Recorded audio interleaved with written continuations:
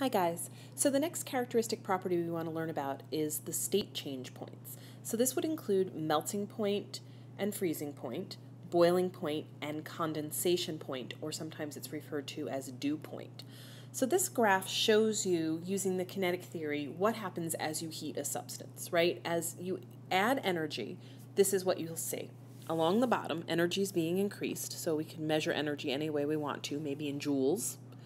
And as we add energy to our molecules, the temperature of the molecules starts out going up. So whatever we're heating gains temperature. And that's true as long as the substance is not changing state. So let's say we started with a solid. Let's make it ice. That ice, the molecules were vibrating in place during the leg of the journey where I colored it red. Then they hit this temperature where they have just enough energy that they can begin to rearrange themselves from the solid state to the liquid state. Now you have to realize that this process of rearranging the molecules so that they're a little further apart and have more freedom of motion, that's going to take energy. And we say that molecules have a choice to make when they reach a certain temperature. Either they're going to use the energy they're being given to speed up, or they're going to use the energy they've been given to spread apart and become more free in their motion. A state change point is the temperature at which a substance magically is at that exact point where it has enough energy to overcome the attractions between the particles and change from one state to another. That's a unique temperature for most substances. So for water, this change between vibrating in place and rotating around each other, that change happens at 0 degrees Celsius. So this temperature right here would be 0 degrees Celsius. I know that looks like 3 circles kind of, but it's supposed to be 0 degrees Celsius.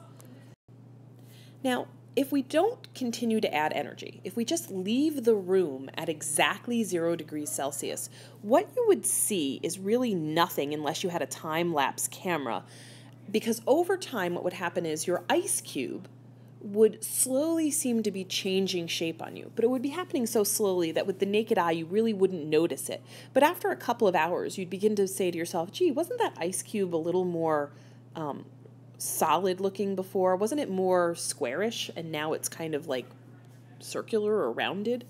That will happen over time, because what will happen if you keep the room at exactly that temperature, 0 degrees Celsius, the water will go back and forth between solid and liquid. So one molecule might break away for a second and turn to a liquid, and then it'll go right back to being a solid. But in the time that it was a liquid, it might move a little, changing the shape of your ice cube. But that's going to be happening at the microscopic level, and you're not going to really notice it. However, it's pretty rare that we keep a room at exactly the right temperature for water to melt or freeze at. And notice I said melt or freeze. Look at A and B here. A and B, these arrows, show that melting and freezing both happen at the same temperature. At 0 degrees Celsius, a substance is at its melting/freezing point. A lot of students find this very confusing, that freezing and melting can happen at the same temperature, but they're really the same process. It's the process of a molecule or two being in the exact temperature range where it can almost but not quite break completely away from its neighbors. And so it'll go back and forth. It'll just bounce back and forth between being a solid and being a liquid, because it's almost but not quite right there. So those molecules will sort of be jittering around and then being a liquid for a second, and then jittering around and being a liquid for a second, back and forth, back and forth. If, however, we continue to add energy, they'll just melt. If we continue to take energy away, they'll completely solidify. So melting and freezing both happen for water at 0 degrees Celsius. Now, other substances melt/freeze at other temperatures. Remember the lab where we heated lauric acid? Here's some lauric acid. It's a waxy white substance when it's in the solid stage. And what we did was we just heated it in a test tube inside of a water bath so that it turned to a clear liquid. And then I let it cool back off. Usually I would come around and put it in a cold water bath so it would happen quickly, and it would turn right back to a solid. So what is the melting/freezing temperature of lauric acid? Well, it's 54 degrees Celsius, which is warmer than this room is right now, considerably warmer. You would need an alcohol burner to get up to that temperature. Water boils at 100 degrees Celsius, so it's halfway or so to boiling water, right?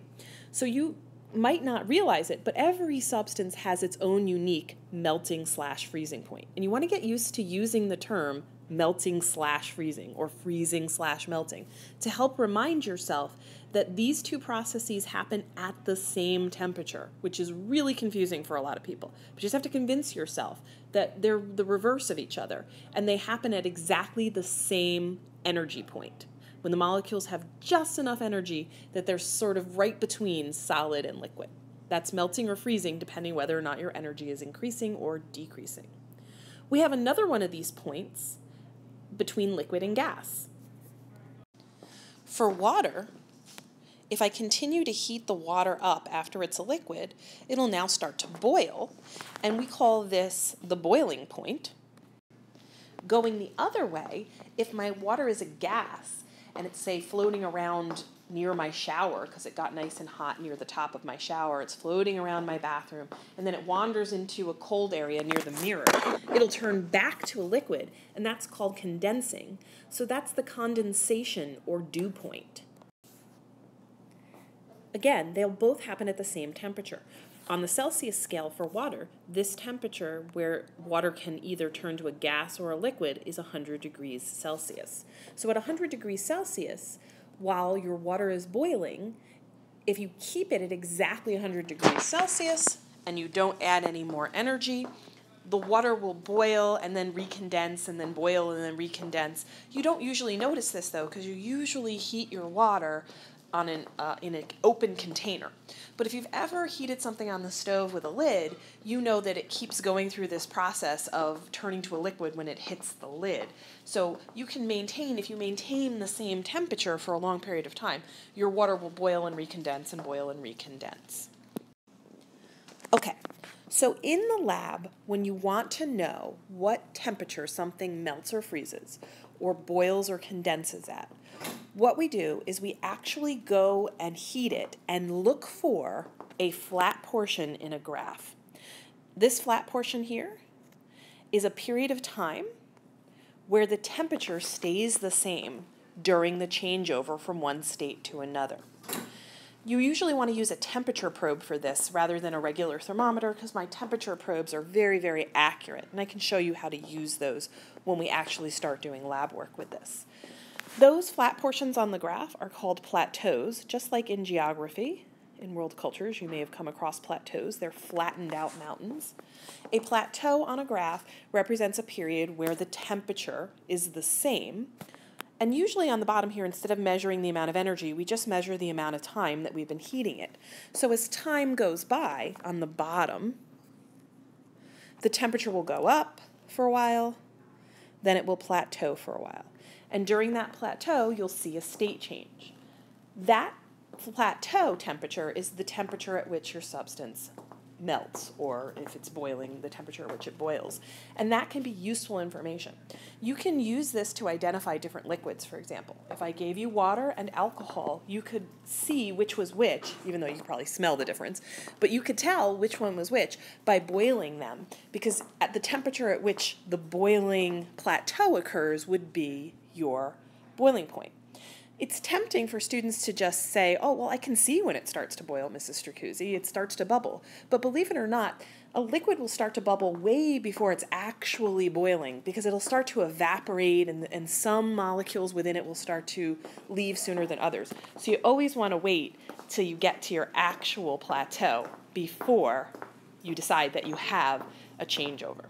That's it. I'll see you guys in class.